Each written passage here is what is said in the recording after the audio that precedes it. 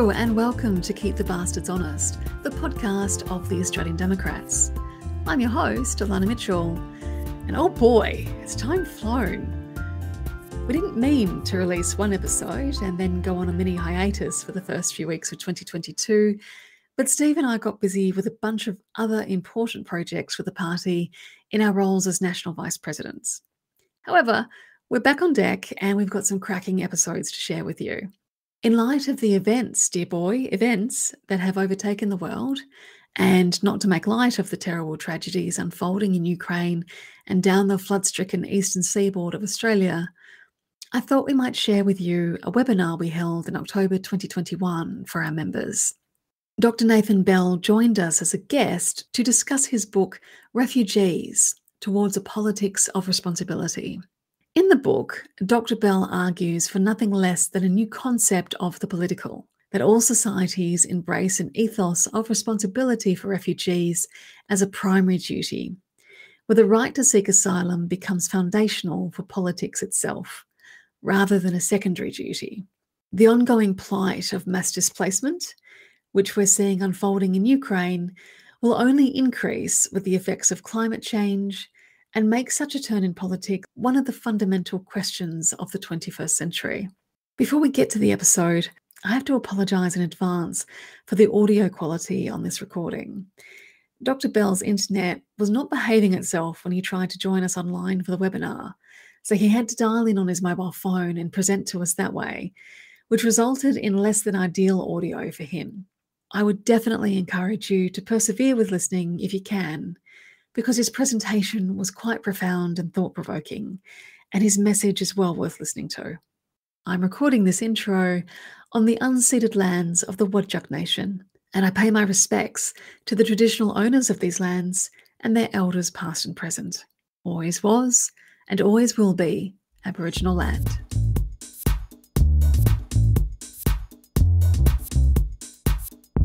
Quick intro to Nathan. He's Dr. Nathan Bell. He works as an academic at the University of Melbourne, if I can get my words out, and he's previously taught at Monash University. His research interests include human rights, refugee studies, political theory and philosophy, so he's very well-rounded, and he's published in international journals and attended conferences both nationally and internationally in relation to his fields of studies. And he's going to take us through, I think, part of his book, Refugees, Toward a Politics of Responsibility, tonight, and I think we have a discount code to be able to purchase that book if you want to follow up and read more of Nathan's research. But I'll hand over to Nathan now, and with my thanks for his presence tonight, and also to his dad, David Bell, who's one of our fundraising members and was instrumental in getting Nathan on board to have a chat to us today. So much thanks to everybody. Please enjoy. Well, thank you for having me. It's a pleasure, and I'm always happy to talk about refugees with whoever will listen. And it's credit indeed to the Australian Democrats that you are listening in what are very dark times for refugees and asylum seekers, both in this country and globally, as I'm sure you all know. And whatever we can do to sort of hold up the flickering candle in times of trouble and build up our little light against the encroaching darkness should be done. And I'm pleased that Democrats are serious about this effort. When I say encroaching darkness, this is not hyperbole. The question of the refugee is connected to perhaps the other biggest question of the century, that of climate change. And the fate of one issue is tied to that of the other. It's estimated that by the middle of this century, that is in only 29 years, scarily enough, or nearly 28, in 2050, there could be up to 1 billion people, with a B, displaced by the effects of climate change. And one thing I hope we can get to a bit later on this evening is the problem that the Refugee Convention and most legal jurisdictions face, in that they do not recognise forced migration due to climate change as counting legally as refugee status.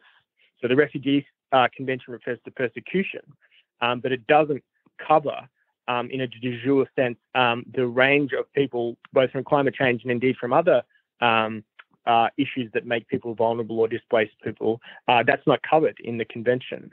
So this is a sort of emerging area of scholarship where a lot of people are working on this, but there are enormous challenges both upon us right now and that are heading towards us in the future in terms of the scale, the dimensions of displacement, statelessness, people seeking asylum, refugees, and mass migration. So it's of the utmost importance, as I'm sure you all know, to sort of come to grips with this.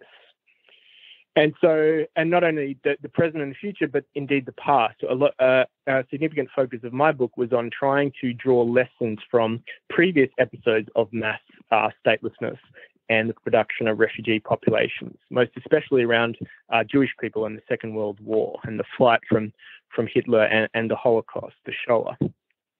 So I try to run in my book past, present, and future somewhat together to see what lessons can be learned and how we can address the future. So I'm going to present to you this evening the broad thesis of my book, which was released earlier this year. There's currently an ebook out, and there's going to be a paperback out early next year, and I'll provide a link later on if you're interested. What I want to try to do tonight is present the book jargon-free, that is with a kind of minimum of academic language. Try to make my case for how both thinking and action should be construed in this context in relation to refugees and the need for change. And change is needed, not only the looming effects of climate change, as I mentioned, but other calamities that we are watching in the headlines right now, whether it's people fleeing Afghanistan or the Haitians who are at the border in the United States, that sort of underline the urgency of all this. And every day there are more stories of woe and desperation, and the people trying to cross the Mediterranean from Libya and so on. So there's a lot going on, and there's a lot that needs to be done, and there's a lot of lessons that need to be learned. So that's what I hope to work through with you all this evening. And as was mentioned at the beginning, I'm very happy to take questions. I think it may be hopefully more interesting for you or more engaging for you if we have a bit of a dialogue rather than me just giving one long verbal piece. I think it'd be sort of a nice idea to break it up, and I'd be very, very interested to take your questions, field your questions about what we're talking about tonight. So whenever you want, I don't know how you want to sort of work it at your end, but if you want to indicate to the organisers that you have a question, I'm happy to take questions at any time. So I thought I'd just begin by reading the very first paragraph of my book and also the epigraph. This is from the page 1, the introduction. So the epigraph is from Judith Butler, who's a famous theorist. She's a theorist of gender studies. She's known primarily for that, but she's also written about refugees. And this is what she says. But if we take seriously the inability to choose with whom we cohabit the earth, then there is a limit to choice, a kind of constitutive unfreedom that defines who we are, and even normatively who we must be. Now, this reference to a constitutive unfreedom is very interesting to me because it flies in the face of the entire history of political theory, where politics is generally construed as freedom, that we construct political societies, at least in part, in order to be free. But the question of the refugee potentially imposes upon us a type of constitutive unfreedom, where we are bound by obligations to other people before we even get going as political communities. So this is an important point that I want to come back to, but I just want to start with that as a sort of provocation, that politics might be considered the realm of the unfree, and maybe wrestle with that a little bit later on. So that's the epigraph, but here's the first paragraph. Nothing has changed, nothing has been learned, nothing has been remembered. The nothing grows, a nothing that annihilates. Nihilism is the absence of meaning, a world astray in an endless nothing that can entail only world catastrophes. And yet such a populous nothing. The number of stateless persons in the world now exceeds that at the time of the Second World War. That previous calamity should have been a permanent reminder to the world not to look away or fail to act. However, not only does the pile of wreckage and bodies continue to grow under the horrified gaze of Walter Benjamin's angel of history, but the world is every day more replete with the ghosts of those who could have been saved but were not. Lives lost because they were deliberately exterminated or drowned, or excluded from access to asylum via non-entree policies that violate the obligation to uphold the principle of non-refoulement, or turned back to murder or prison, or immiserated for decades without hope in camps. This calamity is set to exponentially increase with the hastening effects of climate change. A numerous nothing then, perhaps like a disaster, a disaster of numbers and yet beyond numbers and beyond all counting in its endless expansion. Disaster which, as Maurice Blanchot put it, does not even have the ultimate for a limit, but bears the ultimate away in the disaster. A disaster related to forgetfulness, a failure to remember, to care and to think. A failure of politics and those who make it, but also those who think it. For while one can and should judge the failures of politicians, the poverty of political philosophy is also manifest in its temperate, pragmatic, liberal democratic iterations, the inexcusably tepid temperature of every calculation of prudence, to borrow from Nietzsche, when the fire alarm is clanging so loudly. Disaster past and perhaps greater disaster to come, if disaster can even be measured and if nothing is done. Before the spark reaches the dynamite, as Walter Benjamin put it, the lighted fuse must be cut. So in this introduction, I'm really trying to evoke a sense of profound disappointment with the politics of asylum as it stands today. As I say in that paragraph, the lessons from the Second World War, when the sort of paradigmatic nature of the threat that the Jewish people and others were under at that time, should have underscored, surely for all time, the imperative of the safeguarding of human beings as such in all of their diversity. And yet this has failed to manifest. It has failed to arrive. We still live in a world of mass statelessness and refugees. As I said before, there's never been more refugees than there are now, and the number's always growing and could reach up to 1 billion by mid-century. So this is a complete moral and political failure on the part of individual states as well as the international community. And something I want to get to a little bit later that underscores all this is a certain politics of ghosts, of what the philosopher Jacques Derrida calls hauntology.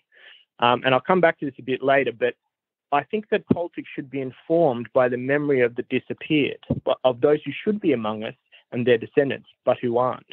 And that any true politics of asylum must have front of mind the memory of the disappeared. Okay, so that's sort of the end section of my book where I get to that sort of politics of haunting, of hauntology.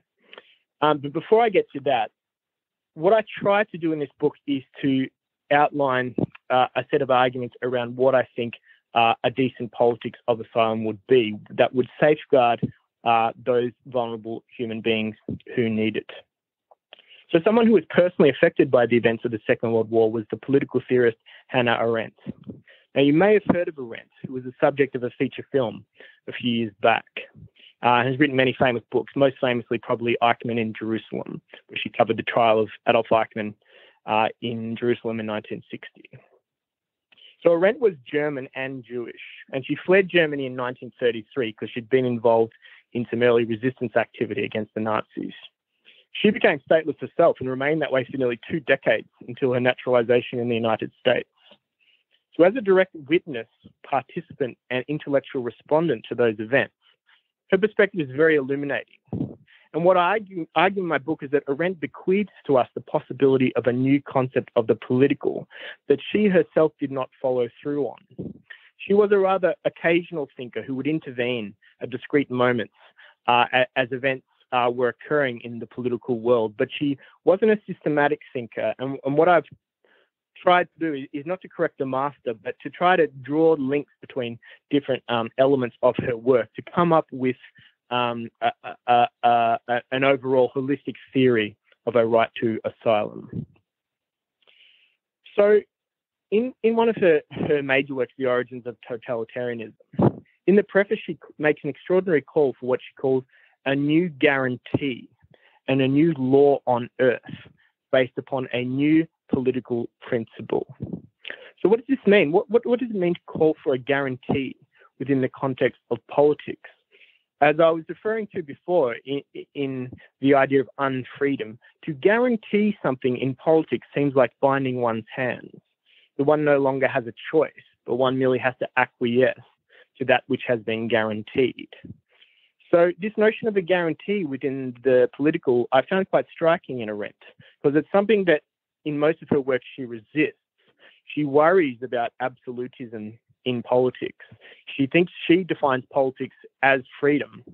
It's just simply freedom as such, as I was saying before about political theory. So this notion of a guarantee I found to be kind of a deconstructive moment in her work, in that it almost threatens to undo her own work in its operations by stipulating that a guarantee must be given. So this call for a guarantee and a new law on earth to safeguard refugees I found very interesting. So what would be the nature of this guarantee if we were to try to unpack Arendt's theory? So I want to explain primarily with reference to two concepts. I'm going to try and keep the academic jargon out of it, and please do ask me if you want me to clarify anything. But just broadly speaking, there are two main concepts I want to hit here. Firstly, something called the right to have rights. So the right to have rights, again, is from the origins of totalitarianism, which is really Arendt's critique of human rights, which were traditionally understood as natural rights. They're the rights that human beings hold simply because they are human beings. And Arendt argued that the mass statelessness at the time of the war revealed that these rights were not worth the paper they were written on unless they were backed up by political membership.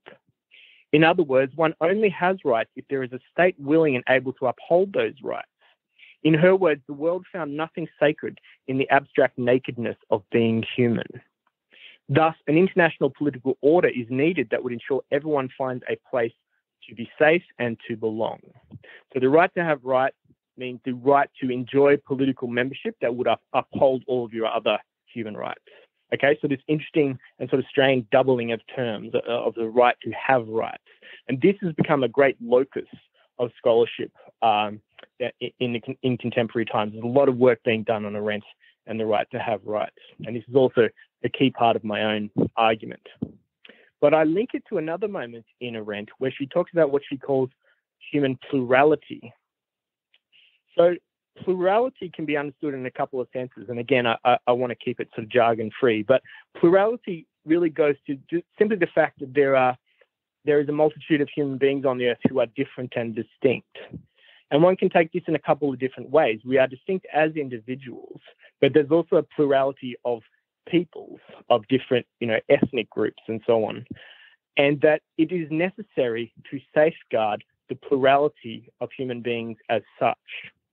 So I referred to Arendt's book on Adolf Eichmann. Her charge against Eichmann was that he arrogated to himself the right to decide with whom to share the earth. And to her, this was a crime against the givenness of human plurality as such, that no one has the right to determine who they get to share the earth with and who lives and who dies. And so Eichmann's crime was a crime against plurality in seeking to put the Jewish people to death. But I think we can extend the logic, although no doubt a crime of a different order of severity, but still a crime in my view, against states who do not uphold the safety of human plurality by not taking in people as refugees, for whatever the reason is, why they became vulnerable. And again, we can maybe come to later, like how we define the refugee, what the scope of that category should be. But nevertheless, for Arendt, there is a duty to uphold the givenness of human plurality on the earth. And to fail to do that is to commit an ontological crime, a crime against that which is of the plurality of human beings. And again, to return to this theme of unfreedom, plurality needs to be understood as unchosen. In other words, we're sort of born into the world or thrown into the world, as Heidegger famously said, without a choice. We simply land here amongst human beings and different human groups that we did not choose. So again, this theme of unfreedom, we live in a world of people we did not choose. And therefore, the imperative of preserving human plurality in that context is something that, rather than us choosing it, is imposed upon us. That is, if we want to avoid the criminality of denying the right of human plurality to exist. This means that asylum is an incumbent duty upon all political communities. And that's why I go as far to say in the book that politics equals asylum. Now, when I say politics equals asylum, that can sound like an overly dramatic claim. Well, what I mean by that, to slightly clarify it, is that in French, they make a distinction between le politique and la politique, where le politique is politics in its essence or its conceptuality, where la politique is just the sort of everyday work of politics. So the le politique is really what I'm talking about when I say politics equals asylum. It's that the heart or the essence of politics is that everyone on the earth should have a place to be safe and to belong. And to the extent that that doesn't exist, then politics is not fulfilled. And therefore, in a certain way, asylum is the secret heart of politics, in that it provides everyone with, it should provide everyone with somewhere to belong.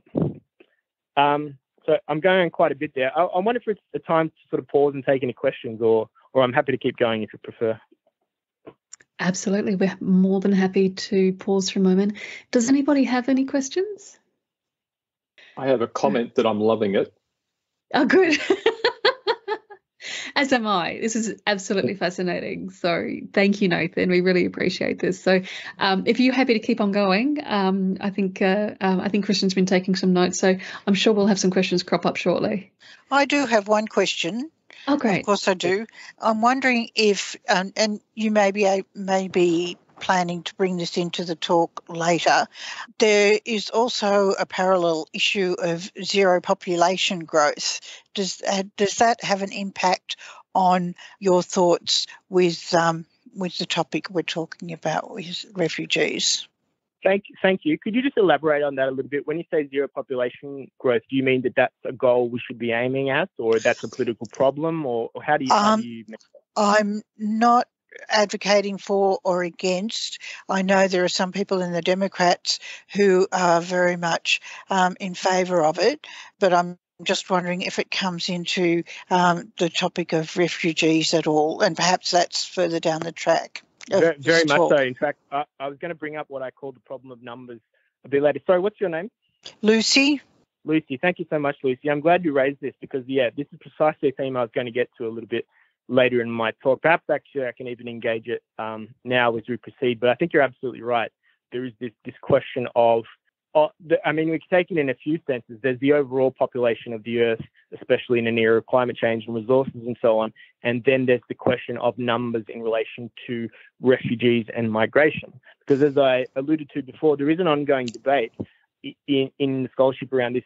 I'm actually giving a talk on this tomorrow about the refugee and migrant distinction. Because as I indicated earlier, what I would call climate refugees are not counted as refugees. And you can extend that to, women fleeing domestic violence, other things that don't constitute political persecution. And there's a lot of debate and sort of legal challenges and legal development that's going on around this. But to sort of come to your question, there's quite a bit to say on this, but I'll try and do it briefly. Firstly, I'd say I'm suspicious of sort of Malthusian thinking. So Thomas Malthus was, I don't know if you're familiar with this English economist who argued that population growth would always outstrip the ability basically to feed people, and that there needed to be control of population. And this logic persists today. I'm very suspicious of this in the context of economic exploitation, where resources are not distributed, not even equally, but not even equitably, let alone equally, is what I meant to say. So in that context, I think we should be on our guard against arguments that foreground global population as the preeminent problem rather than issues of fairness and distribution.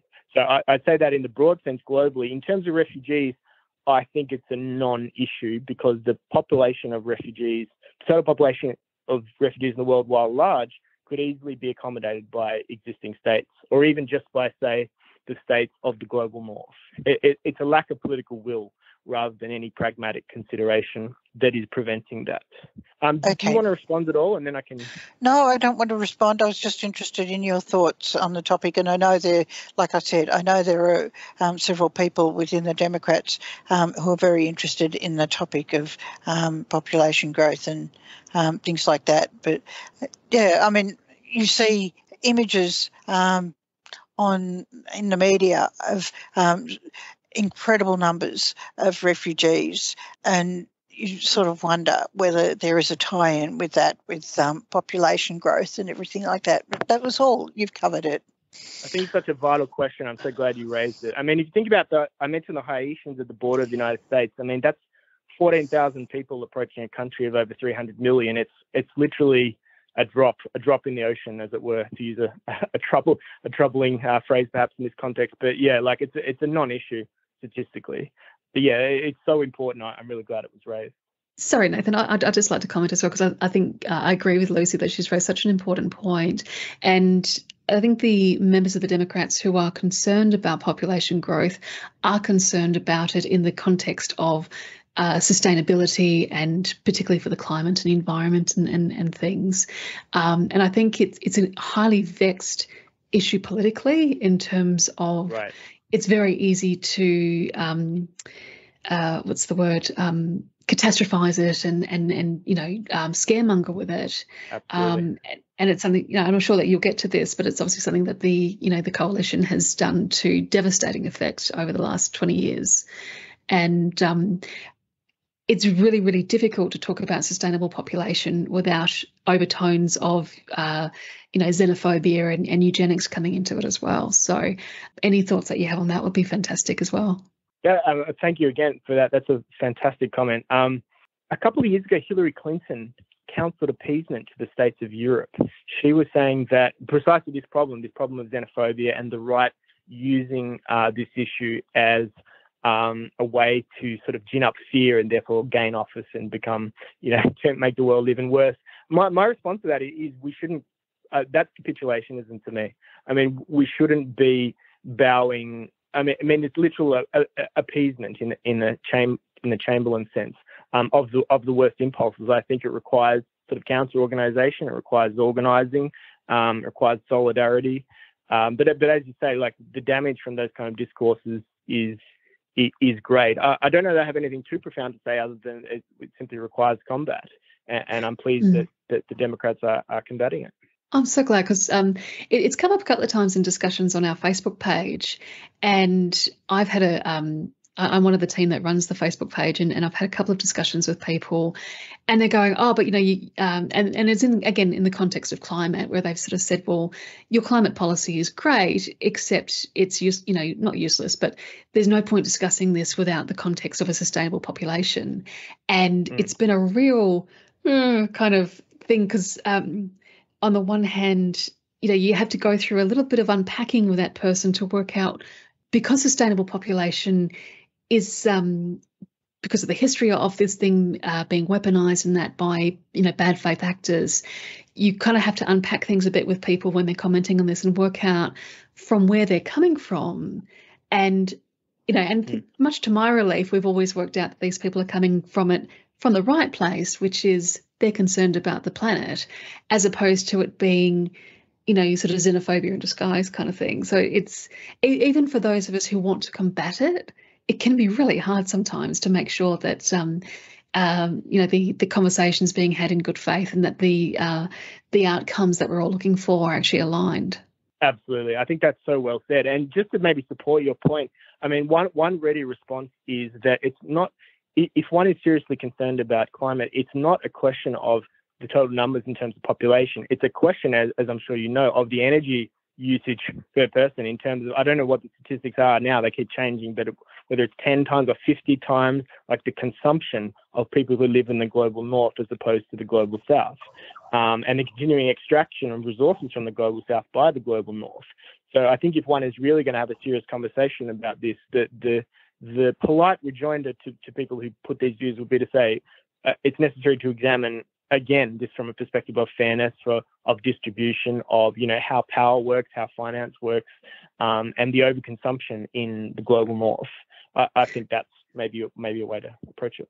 Yeah, Nathan, just for your reference, Steve has commented in the chat that the key consideration is whether or not we're living within the means of the land and the oceans to sustain us, and a vibrant biodiversity. Population, consumption per capita, and the material and resources cost of production, distribution and storage are interrelated components of that overarching issue.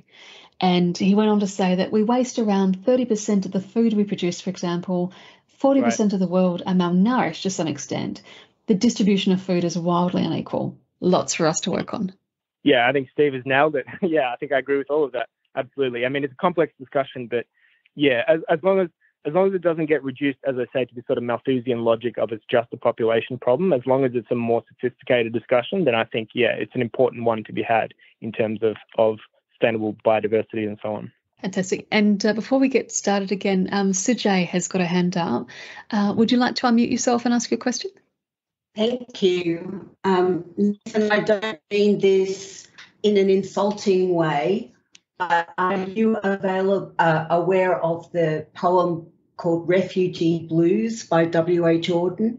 No, I'm familiar with Alden, but I don't know that poem, no. It starts, say this city has 10 million souls. Some are living in mansions, some are living in holes. Yet there's no place for us, my dear, yet there's no place for us. January 1, 1939, and our grade 6 teacher read that to us in class, and refugees have haunted me ever since. Gosh, that is stunning. I think this is just a sort of an aside, but I'm pretty sure that Alden proposed marriage to Arendt, and she knocked him back. Maybe just to sort of close the circle on this comment here. But yeah, I'm not sure if Alden was thinking of Arendt when he wrote that, but that's a wonderful poem. I have to look that up. Thank you. Yeah, thanks. Thanks, Sujay. That was awesome. So, Nathan, we don't have any other sort of questions, I think, at the moment. So if you want to keep going, then we're all ears. Sure. Thank you. Well, this is great, and the comments have been fantastic. So thank you, everyone, and thank you for putting up with the audio only. But I assure you, you're not missing anything. But maybe if I can come back to the comment that was made about this question of numbers. I mean, one of the chapters in my book is a full frontal attack on Aristotle, which might sound a little strange, but Aristotle sort of preaches or counsels the virtue of moderation, and this has become a sort of leitmotif of political theory down literally through millennia. That one shouldn't go to excess in political activity. And what I try to argue in my book is there are moments where precisely one should go to excess in order, as I say, to safeguard human plurality. So one concrete example that I use in my chapter against Aristotle, and maybe it's a kind of, I don't know if it's an emotional blackmail, but it makes the point, I think, starkly, is that there was something prior to the Second World War called the Kindertransport. I don't know if people have heard of this, but the United Kingdom in 1938, after Kristallnacht, took in 10,000 Jewish children. They basically went by rail from middle of Europe and Germany to the coast and were taken over by boat to the United Kingdom, and those children were saved from the Shoah, from the Holocaust during the war, because of this Kindertransport. But as I point out in the book, there's 1.5 million children who were exterminated in the death camps. And that's just the children, that's not counting the adults. There were not only Jewish children, but Roma children and others.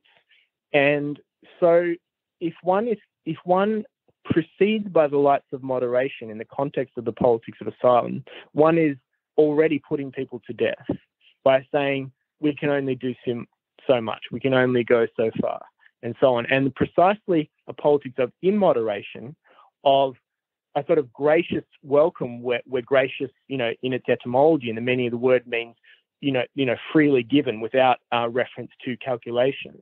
But this is required at certain historical moments in order, again, to safeguard human plurality.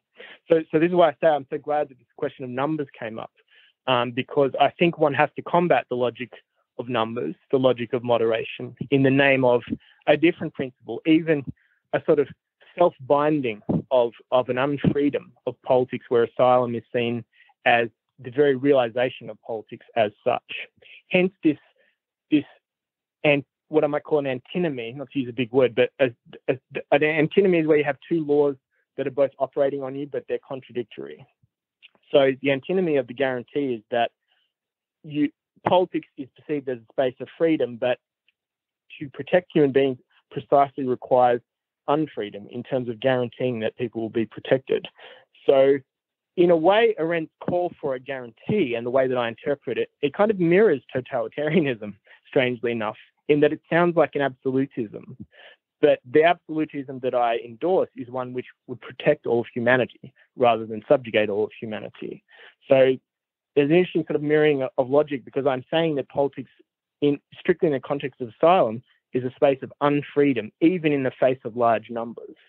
But yeah, this can seem, authoritarian because of that, because of the delimitation of freedom. But I argue that it's simply necessary to protect human life. And maybe just to expound on that a little bit more, we need to understand that even just having borders is a deadly protest. There's a book by a fellow called Rhys Jones called Violent Borders, Refugees and the Right to Move, where he shows how tens of thousands of people die each year at borders. Just because there are borders, it means that people die. And for example, some of the border towns in Mexico next to the United States are the deadliest towns in the world. 80% of all women and girls who transit through Mexico to the United States are raped. It's such a frequent phenomenon that they usually take birth control because they know it's going to happen.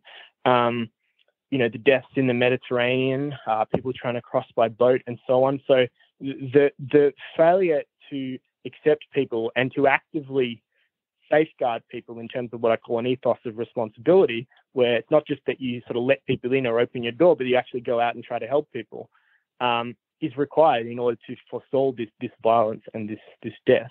I'm sorry, it's a terribly dark subject, but it really rather needs to be said. And that perhaps brings me to my final sort of broad theme for the evening, which is this question of hauntology. So this idea that politics should be done in memory of the disappeared, of those who should be among us, but who aren't. And I thought to get into that, I'd again just do a small reading from the book, from the opening paragraphs of the final section of the book, which I call the coda, because I sort of throughout the book I try to make this argument about plurality and an ethos of responsibility, the right to have rights. But then at the end, I turn around and I sort of say, all of this is in the name of the disappeared, and that's what we also need to keep in mind. So if it's okay, I'll do a reading. I'm just going to quickly have a sip because my mouth's running dry, but then I'll do this reading. One moment. Take your time. So the coda is called Politics of Hauntology / of Missing Persons. And I've got some quotes here as epigraphs I'll quickly read as well. So Umberto Eco says, "We tell the story of the cabin boy who came back. We do not tell the stories of the 99 sailors who drowned." Obvious reference to Moby Dick, I think. Another quote, "From out of this landscape, two figures emerge, those of the ghost and the child, the only witnesses at the end." And finally, a quote from Leonard Cohen, who's basically God to me, who says, "The war, the children missing, Lord, it's almost like the blues," and which ties back to the reference of the poem about refugee blues. "The war, the children missing, Lord, it's almost like the blues." It's an incredible line. But so the first section of this coda is called Les Enfants des Yeux, the children of his yeux. So I think rather than explain, I'll just read it. I think it will explain itself. Izu is one of the most beautiful places I have ever seen. It is a tiny hamlet gathered around a crystal blue lake, nestled in a valley in the hills of southeastern France, the snow-capped Alps forming a glorious backdrop to the peaceful, even idyllic landscape. And yet experiencing these lovely environs only confirms for me the truth of Adorno's dictum that even the blossoming tree lies in the sense of lying, in terms of telling an untruth, the moment its bloom is seen without the shadow of terror. For I'd been inspired to make a pilgrimage of a kind to Izu, train from Paris to Lyon, train from Lyon to a small town called Tour de Pin, and from there a long taxi ride deep into the countryside, in order to pay my respects to a group of 44 Jewish children who were deliberately disappeared from the earth by the Nazis.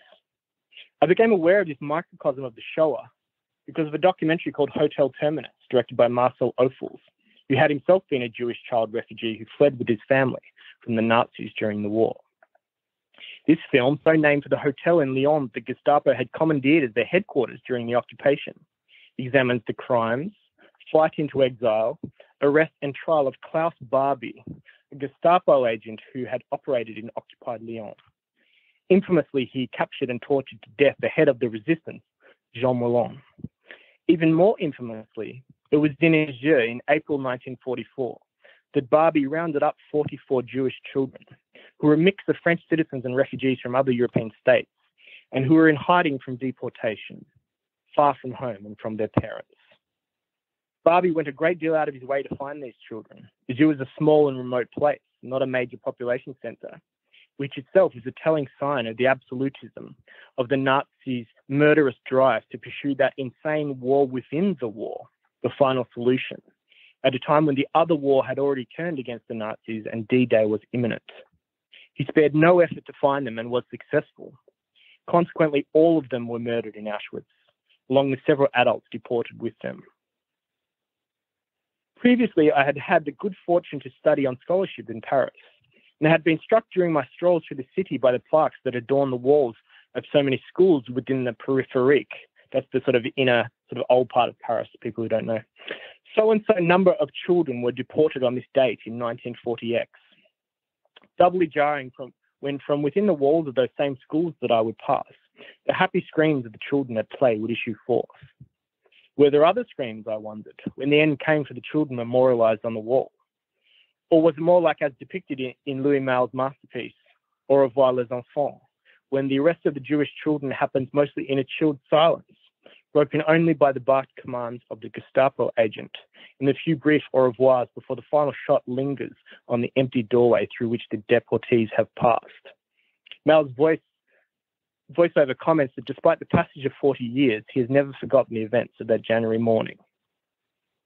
After I'd finished my tour of the memorial, I sat on the steps of the Maison des Yeux, the boarding school where they had stayed, and looking down across that peaceful valley, I tried to conjure by hallucination the moment, in this gentlest of places, when the truck pulled up and the Nazi soldiers and the SS officers got out and started rounding up children. At one point, they kicked the child hard in the stomach when he resisted, and violently threw another, even younger child up into the truck. They also briefly detained one non-Jewish child whom they released once it was established that he wasn't Jewish. I tried to imagine the faces of the 44 children full of fear, driven to Montluc prison in Lyon that night, then forced onto a series of trains ending in terminus Auschwitz, where one of the adults who accompanied them, the only survivor of the Isieux deportees, testified that the sky itself was blood red and seemed to be on fire, where all the children without exception were exterminated, presumably immediately upon arrival, as was standard practice in the treatment of children in that hell. Nearly done. The next day, once I had returned to Lyon from Isieux, I visited Montluc prison, where the children had been detained for a night prior to their onward journey to Auschwitz. Following his capture in South America and extradition to France nearly 40 years later, Klaus Barbie himself was briefly and symbolically returned to Montluc while awaiting trial. Later the same day, I lingered on the steps of the Palais de Justice in Lyon and reflected on that trial, the first concerning crimes against humanity in the history of France, and the many issues it had raised. It was a highly controversial affair.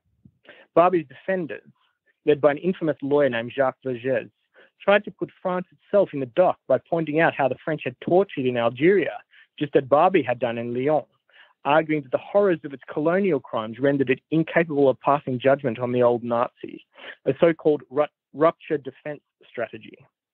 That is, Vergès ranged horror against horror, victim against victim, and indicted the bourgeois French system's attempt to administer justice in an effort to deliberately confuse matters and in the end to make it appear that the Nazi in the dock also belonged in the category of victims. Finally, completing this idiosyncratic tour of unhappiness, in the twilight of dusk, I walked to the Hotel Terminus itself, now operating under another name and doing business as usual.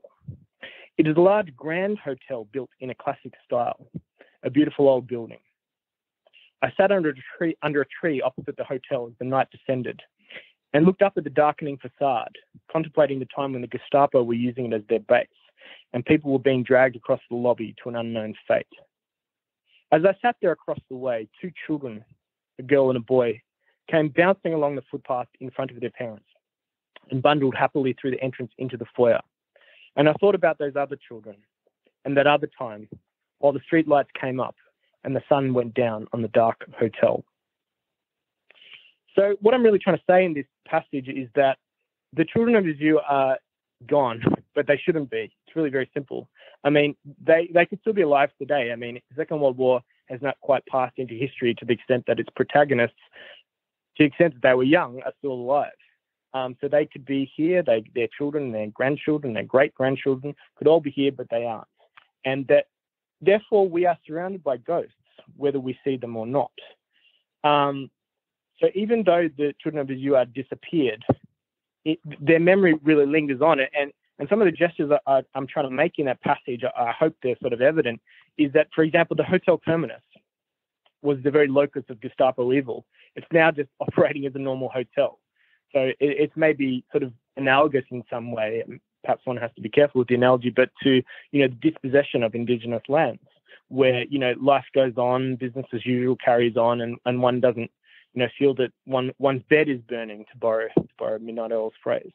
The same with Izu. As I said, it's an incredibly beautiful little hamlet, and one would never know from the external beauty the horror that had gone on there. So I try to outline this politics of hauntology that Derrida elaborates, which is attentive to the memory of the dead as a locus of present political concerns, and about trying to draw the appropriate lessons from that. And maybe just to say one final thing about how to think about this. I don't know if people saw a film a couple of years ago that was called Transit. The director, I think his name's Christian Petzold. So Transit is a novel by a German novelist named Anna Segers, who's written a few great novels. And basically it's about a German refugee who's in Marseille in France in 1941 and trying to get a transit pass to leave, because Marseille was one of the last sort of exits out of the nightmare at that time. It was basically Marseille or Lisbon or Istanbul to sort of try and get off the continent. But the interesting gesture of this film, and the same sort of gesture that's operative throughout my book, is that the filmmaker takes the 1941 story and shows that story, but shows it in the present day. So it's this 1941 story against the Nazis, but it's set in contemporary Marseille, and therefore amongst the immigrants and the refugees who currently populate Marseille and Europe. And so in a way it sort of blends past and present in a very interesting way. And that's what I try to do in this section of the book, and also throughout the book, is to show the way in which, that not much has changed, really. I mean, there are some intellectuals, and I have these debates all the time, that would resist the comparison of one time with another. There is this sort of injunction to always historicize and to keep things in their sort of historical boxes. And I'm against this. I think we need to draw lessons.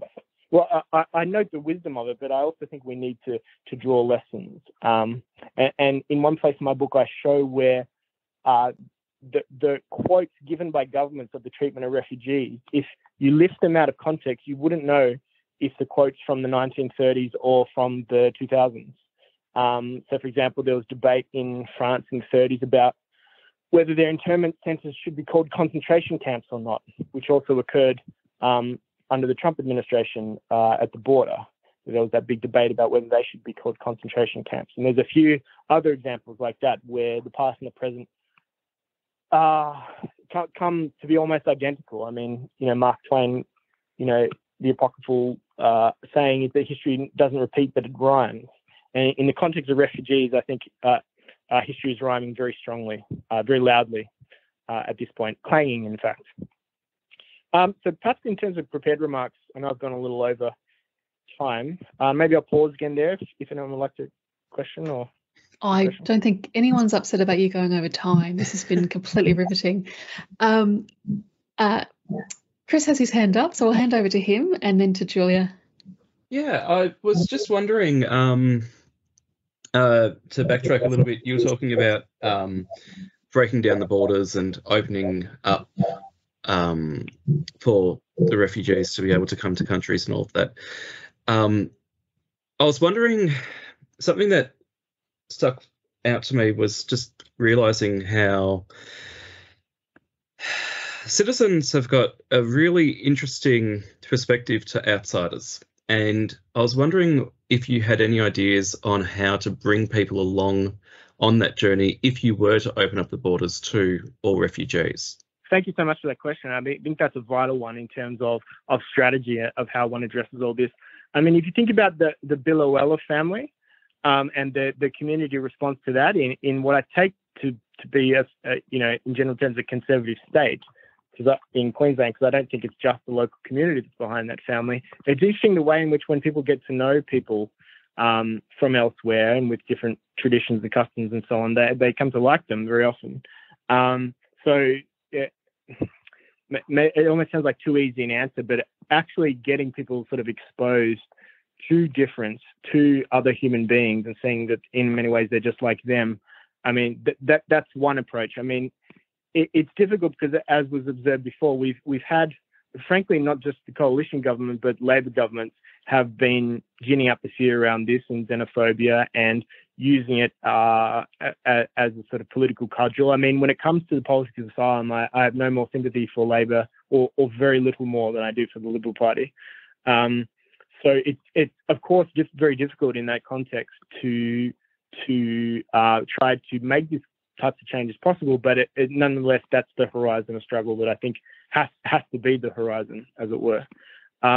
Just to slightly sort of clarify, like you referred to borders, I'm not actually advocating, it's maybe a slightly sophisticated, detailed area to get into, but I'm not actually calling for open borders. I think you could still have a border, but you could have it more or less as porous. And most especially for people who are vulnerable, I do think you can make some distinctions between refugees and migrants. But I would have a more elastic concept of who and what constitutes a refugee. I shouldn't say what, just who constitutes a refugee. So, for example, climate change, or as I said before, victims of domestic violence, other pressures, crop failure, things that force people to move that don't currently get counted as refugees. But that's not the same as saying that everyone should be able to move everywhere they want, whenever they want. So what I want is a politics of responsibility that's attentive to, especially to human vulnerability and the need to safeguard human life and human plurality. Does that make sense? It does. Beautiful. Thank you so much. Thank you. It's a great question. Great. Julia, do you want to unmute yourself and ask your question? I'm sorry, Julia King, member of the Democrats. Hi, Julia. Hi, Nathan. This is a talk on refugees. I need to explain myself. For decades, I've been a very strong supporter of Palestine.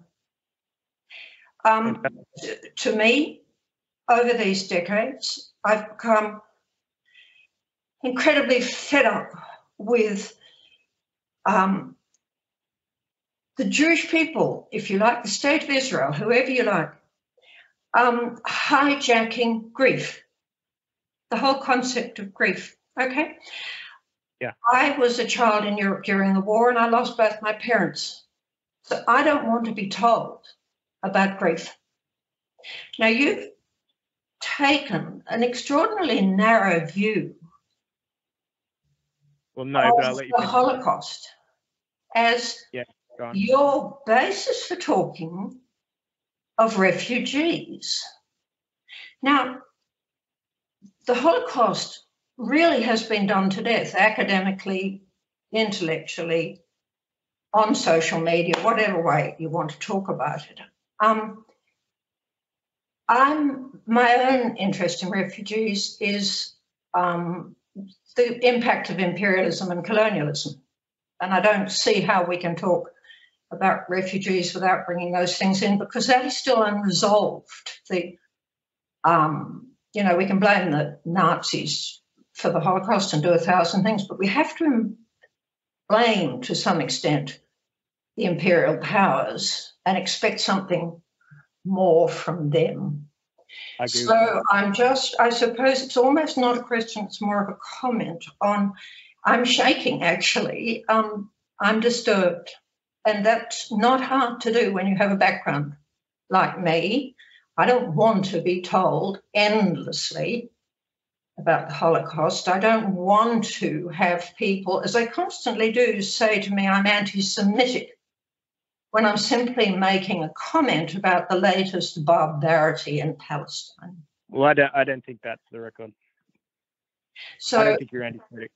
Sorry? I don't think you're anti-Semitic. I mean, may I respond? Is that, do you want to? I know I'm not anti-Semitic. That's absolutely true. I don't need to be told that. Okay. Have you finished your point, or can I respond, or do you want to finish your point? No, I'd love you to respond, but I'd love you to respond in some broader sense, if you would. No, absolutely. So I'm glad you said it, Julie. Like, sort of, so much of the book is concerned with the shoal, but there is a pivot in this coda to trying to what's called in the literature, try to engage with what's called multi-directional memory. So to bring different experiences of persecution into dialogue.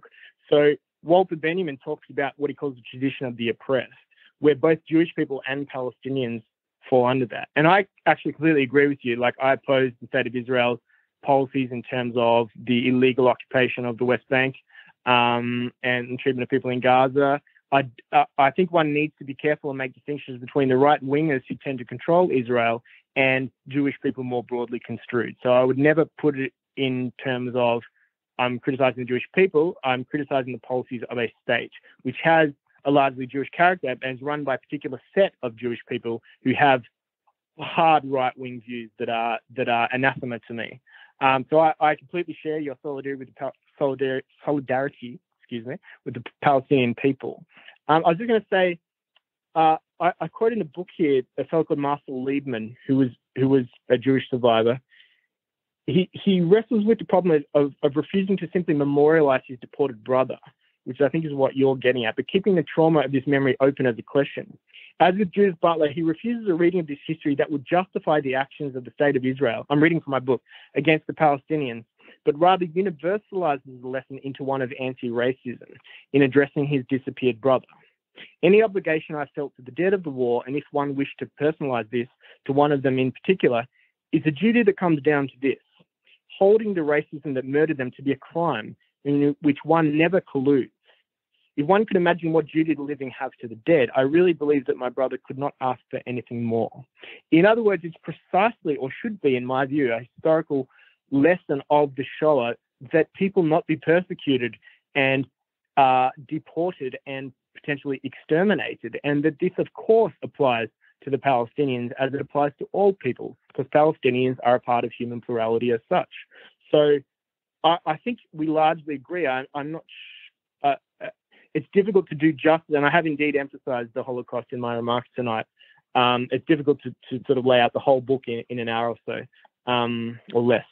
But I just want to note that I hear your concerns and I share your concerns, and I do address this very point in my book. And indeed, Judith Butler has written a great book that you might like called Parting Ways, where she tries to show how Palestinians and Jewish people have a shared experience of exile and persecution, which could function as the basis of a truly just state in Israel/Palestine. There's a lot more one could say, but perhaps I'll leave it there. I think you've misread me completely, Nathan. My argument isn't all about Palestine. That's not the issue. My argument is... Well, this notion of the Holocaust has been done to death, I really take issue with that. Most people, there's statistics that people aren't even aware of it, especially young people, and this idea of forgetting is very worrisome. So I completely disagree with you on that. I was hoping for a broader view. As I said, a very obvious one is imperialism. My argument is I know a huge amount about Palestine and Israel, so I don't need to know more about that, and that's not my argument. I just placed myself in a position and said there's a whole other view, and we're talking about refugees today, so I don't know why we've been talking about the Holocaust. My interest is refugees today. Okay, well, I've explained at length why these histories informed each other, and I did indicate at the start that the history of colonialism and the way the borders have been formed is a part of that context. Well, one of the reasons why we have the production of refugee populations, like the Afghans. Afghanistan has been subject to interventions, whether it's Britain or Russia or the United States, for more than a century. The Haitians are on the move now because of the destabilization that the United States is in great part responsible for. So I share your views on that. Like that, we're not divided on that question. Thank you. No, thank you. I appreciate the comment and being pushed on it. I do apologize. It's hard to do justice to the whole text in this talk, but I'm more than happy to talk with people further if they would like. Thanks, Julia. We appreciate that. I'm so sorry that this has been a little bit difficult for you. Sujay, you've got your hand up. Did you have a question or a comment? I'll try and keep this brief. Just getting back to what Christian was saying, I wonder if you're aware of Ghassan Haj. He's a Lebanese-Australian writer on multiculturalism and that kind of thing. Sorry, say the name again. Ghassan, Ghassan, Haj, Hage. No, I'm not. I don't know that I'm familiar with that particular writer. I heard him at a conference, and he was talking about Australians' attitude to migrants. And he said it's like having rabbits on your lawn. If you have a couple of rabbits on your lawn, oh, look, how cute are the rabbits. If you have a whole bunch of rabbits on your lawn, you start to worry about the condition of your lawn. And I suspect the Biloela family is something along the lines of rabbits on the lawn. The problem is when we start getting numbers of people, they lose their personhood. And I wonder if you've got any thoughts about how we keep the personhood of large numbers of refugees. I think that's an interesting comment. I'm not a fan of that analogy. I don't think that's a particularly good one, to be honest with you. I do see the problem of, if there's a significant number of people, they can be perceived as a mass. But I mean, at the local level, that's not really true. I mean, every discrete individual and family will be encountered by their neighbours, by the people who live next to them on their street, in their neighbourhood. And for each unique, discrete person or family, let's say, they become, real people, just as real as the Biloela family. So I think that this scholar, although I'm not familiar with him, I think he's trafficking in the kind of moderate views that I particularly take issue with. And I'm sure he's a lovely fellow. I don't know anything about him. I see from Google that he's an anthropologist, which is not my field. But yeah, this metaphor, I mean, that's already a silly and problematic metaphor, in as much as it construes human beings as an animal which is sometimes exterminated, which is precisely the type of language we should avoid in this context.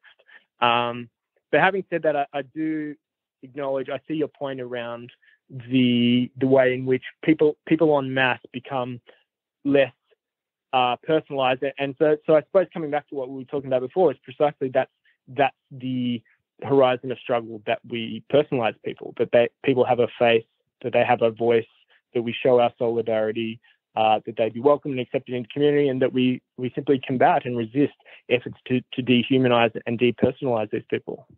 Does that make sense? It does. What he said had a truth for me, in the sense that if people have unconscious bias towards certain ethnic groups, they can live side by side and never encounter each other because of those barriers. Yeah, I mean, to me, I can't speak from too much experience. I mean, I'm sort of middle-aged now. Maybe I don't have enough of his historical perspective, but to me, multiculturalism works very well in this country, in large part, with no doubt some tensions and issues that occasionally flare up. But it's been a profound success story on the whole, from what I can see. So I don't really share these concerns in that way. And I do think this talk about rabbits and numbers, yeah, I'm not. I don't know exactly how it was phrased and so on, but yeah, it doesn't sound promising to me, that discourse. I think it might be more. Thank you for raising it. Sorry, Nathan. I was going to say, I think it might be more a reflection on the way the refugee crisis has been weaponised by both sides of politics over the last 20 years for short-term political gain. It probably feeds into that rabbit's analogy a little bit. One thing that I found super interesting about your talk is because apart from being a political nerd, I'm also a history nerd, is, as you said, like, we've not learned the lessons of World War II and the Holocaust. And, I think there's a direct line that can be drawn from the stories that you've told of the children being deported right through to the images that we've seen recently of the fall of Kabul and Afghans, climbing onto the last flight out of Kabul for freedom to get away from the Taliban, and then tying into that the way Australia has approached refugees over the last couple of decades, and because Australia was not just a signatory to the UN Convention on Refugees, we were one of its authors. And we have trashed that legacy because we have not complied with that convention for some time now. And we have engaged in practices like refoulement by turning back boats and by, denying asylum to people who have been displaced because of wars that we have contributed to and taken part in, and the moral obligation on us as a country to help the people of Afghanistan and Iraq and all the other areas that we have, happily gone to war on, sort of on behalf in terms of, trying to deliver democracy to those countries. And as Julia referred to, the imperialism and colonialism inherent in those acts. Yes, it's a complex issue, but I feel that there is a clear moral failing on us as a country for all of that. Absolutely. I think that's so well said. And I completely agree. And I think Julia's right in drawing our attention to the history of colonialism. And if you think about Israel-Palestine, it's the Balfour Declaration, it's the meddling of Western powers in that region through to, as you say, our imperialist interventions in the Middle East and elsewhere. And I think that's one of the sources of our responsibility. We are responsible because of our actions. But also, I have a slight reservation about construing. I have almost a more sort of ideal theory around asylum, in that I just want to say that this pertains to every political community at every moment. Because if we're awaiting the deconstruction of borders and of imperial empires and their logics and their power and so on, we're going to be waiting forever. So I want a politics of asylum that's operative at every moment. But I do think that what you're saying, what Julie was saying, that absolutely has to be part of the story. And it is part of the story for me, to be clear. I just, I haven't laid out enough of my book to make that sufficiently clear, so apologies. But yeah, absolutely, I completely agree. Oh no, and I think and look, we're not expecting you to have all the answers tonight. I think you've given us an opportunity to have a very interesting and robust discussion on this. And as a political party, we are looking for, I guess, what's the word? Probably guidance is probably the wrong word, but we are all of our policy suite are living documents, and we take pride in the fact that our policies will evolve and change as the evidence and the world changes, essentially. And I think you're right. It is a discussion that we as a nation need to start having. It's a discussion that we as a nation need to, not as a discussion, there are practical steps that we as a nation should start making, I think, to start enacting the breaking down of those borders and the breaking down of the the imperial and colonial legacies that lead to right. to refugees. And I think also, again, it ties into climate change, and it ties into our place as an emitter and a contributor to emitters through our exports of coal and gas. The islands of the Pacific are not very happy with us, and quite justifiably so, because they can see sea levels rising and their way of life is under threat.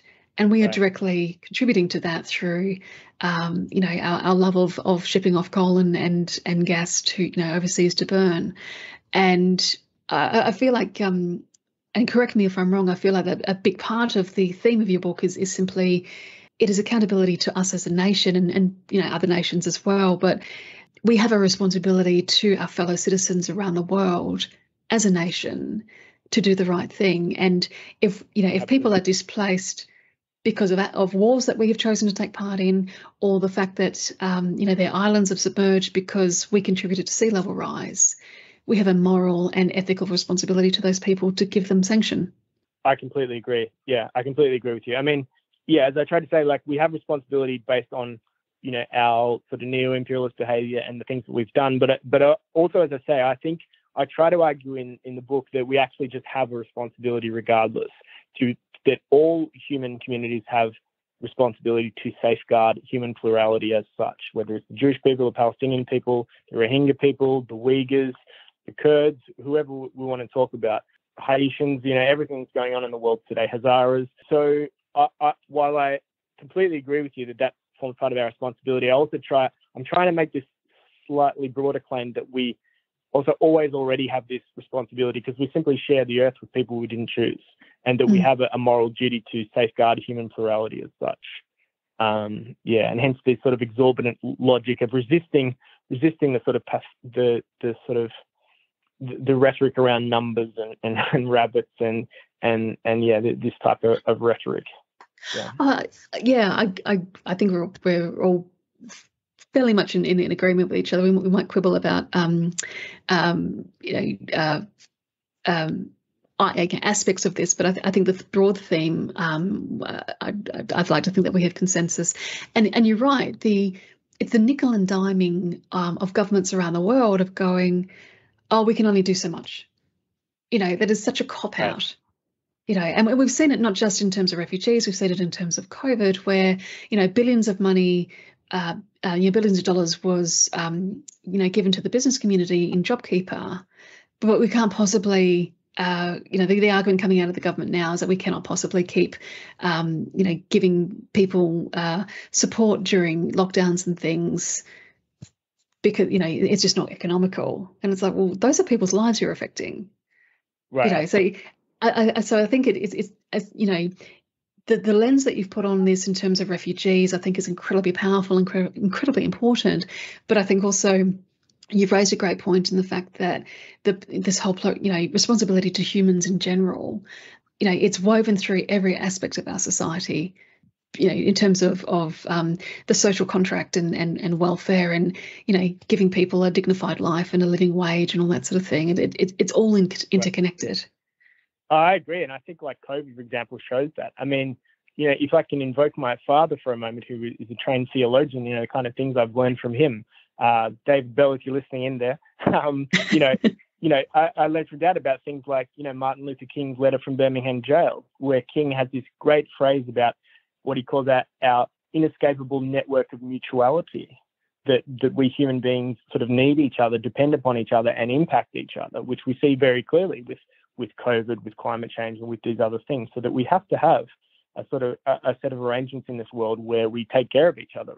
It's almost like Sesame Street logic. It's just this sort of basic elementary level of care, but one which continues to fail to inform the politics of most states in the world. I have a long section in the book about that the death of children barely raises an eyebrow, and I have this whole concatenation of examples from Alan Kurdi. Everyone knows the child who drowned on the beach in Turkey, but this is going on everywhere all the time. There was a 2-year-old child who was denied a birthday cake in detention in Australia a couple of years ago. People may remember this. I mean, it's sort of like I call it a political Moloch. It's like it's politics as infanticide, as the killing of children or the destruction of children. Yeah, so we're not even at a minimally decent politics yet. So I suppose that's why my book has a certain sort of ardent tone. Like, it's like, come on, for God's sake, like, why aren't we there yet? Yeah, I mean, as I say, the cruelty is the point in so many of our of our country's policy positions, whether it be refugees or job seeker or anything else. And I don't think that's why that we as a party and we as party members are striving for that better future for everyone. It's wonderful to, as I said at the start, it's wonderful to see the Democrats taking this issue so seriously. I mean, I think you could, if you push this, you could maybe steal some votes from the Greens. maybe get to the left of the Greens on refugee policy. That would be amazing. Yeah, well, I will put a link to our refugee policy in the meeting notes, and I'll see if Christian can send that out in his follow-up emails. Because and again, all respect to Nathan, and it's been a fascinating and inspiring talk from you. But we do have to stress that you are a guest to the Australian Democrats, and your book does not reflect our current refugee policy position. I think a lot of the themes and a lot of the positions are probably part of the same Venn diagram, but just like to whole separation of church and state thing, just like to support it. No, yeah, but Nathan, thank you so much for this, and apologies again for the technical issues you were having earlier. We will do a review on that and see if we can come up with a better format for the future. Think it's I really apologise. I think it's my internet, but yeah, thank you for bearing with me over the phone. But I really enjoyed it. Awesome. Now, before we wrap up, does anyone have any other last sort of questions or comments they want to make before we end tonight and give you your evenings back? Well, first of all, I thought that was a great talk, Nathan, and I really enjoyed it. And I can see from the comments in the meeting chat that other people did too. But I'd like to reflect upon the fact that obviously I've known Nathan for 40 plus years. But when I tell him how old I am. I'm not telling them exactly how old you are, but when I read his book, even I learned a perspective in ethical moral thinking that I'd never thought about. Nathan's right that I am highly trained in theology. I do have a religious perspective on a whole lot of things, not least being love thy neighbour. But Nathan's book was a revelation to his father, not only about how good the reasoning was, but it opened up new moral horizons for me, and I thank you for that, my son.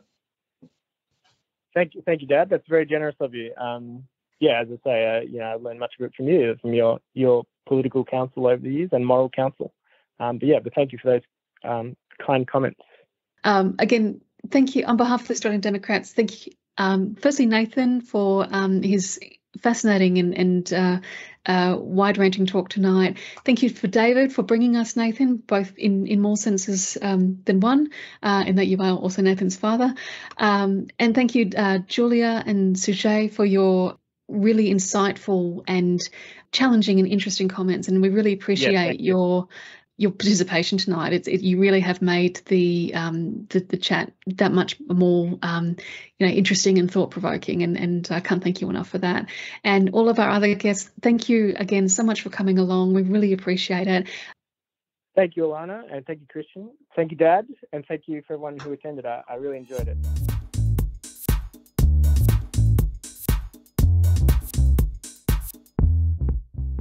Thank you again to Dr. Nathan Bell for sharing his book and his message with us. I've put a link to it in the show notes if you'd like to read some more. I've also added a link to our position on an amnesty for asylum seekers and some articles on the fall of Afghanistan and the government's failures in the withdrawal from that war. The Democrats were still in Parliament when the governments of the day committed to the wars in Iraq, both of them, and the war in Afghanistan. And we opposed Australian involvement in all three of these conflicts. Watching the fall of Kabul last year only underlined that our senators at the time, Party President Lynn Allison among them, were tragically proven correct in their opposition. Steve and I will be back soon with some more episodes for you. If you enjoy the podcast and you want to support its production, you can donate to us at our website, democrats.org.au, and I've put a link in the show notes. Steve and I volunteer our time to every aspect of our involvement with the Democrats, but there are costs in hosting and producing the podcast. If you'd like to toss a coin or two our way to help out, it's very much appreciated. Keep the Bastards Honest is brought to you by the Australian Democrats. This episode was edited and produced by me, Elana Mitchell. If you'd like to keep in touch, you can find us on Facebook, Twitter, Instagram, YouTube, and LinkedIn by searching for Australian Democrats, and you can see what we stand for, what we value, and what our policy positions are at our website at democrats.org.au. Until next time, thanks for listening.